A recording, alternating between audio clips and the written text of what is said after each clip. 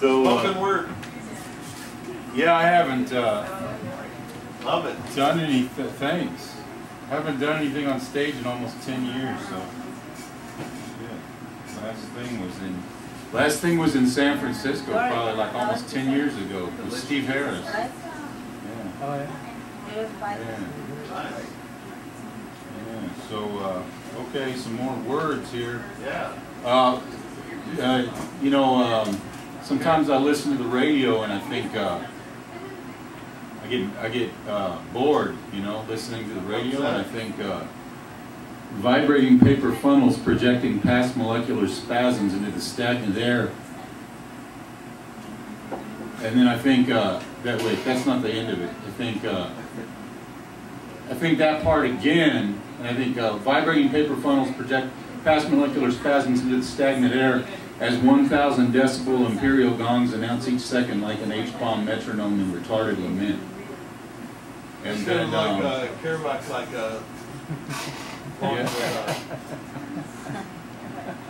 yeah, like Stinky Light, basically, which we were discussing earlier. Yeah, Hirsch and I. I've heard of that. Yeah, it's probably completely bogus, you know, but it's this latest theory.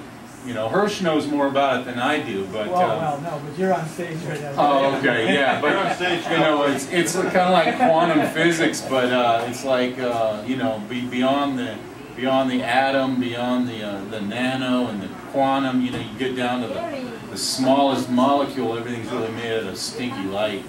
Kiwi. Yeah.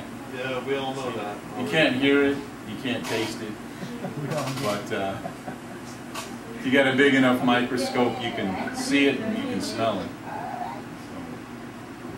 Flow with it. Yeah. I enjoyed that. But give us an example. This looks like it's nothing, but it's really no. It's now the door. It just would be really funny to hear somebody like Stephen Hawking like try to make it sound real and see how many people fall for it. Same one about the door. The what? Door. The door? Yeah, remember the door? He said the door. I do remember the door. Yeah. I have a recording of the door. That was your thing, though. The introduction. No, the door. The door was yours. How you tied it into logic. Oh, I don't remember that. I don't know. But and I don't remember this either, which is why I have to read it off of a piece of paper.